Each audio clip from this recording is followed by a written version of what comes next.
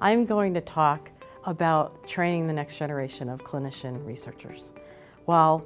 physical therapy programs and physical therapy education and how we do that is really important, that we have really qualified people to do that has really been my passion in life. To train people who are not researchers or clinicians, but both clinician researchers, to be able to ask and answer those unique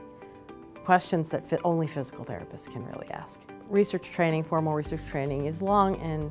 torturous and difficult sometimes, and the title of the talk is not Eureka, which is really about the fact that sometimes research doesn't quite go as we planned, and sometimes, though, rather than being disappointed, the things that you find lead you to other questions and actually ultimately lead to a much richer and more fulfilling answer to the clinician's questions. I'm also going to talk a little bit about the sort of myth of work-life balance and other things that get in the way of clinician researchers actually finishing and moving on and becoming productive academic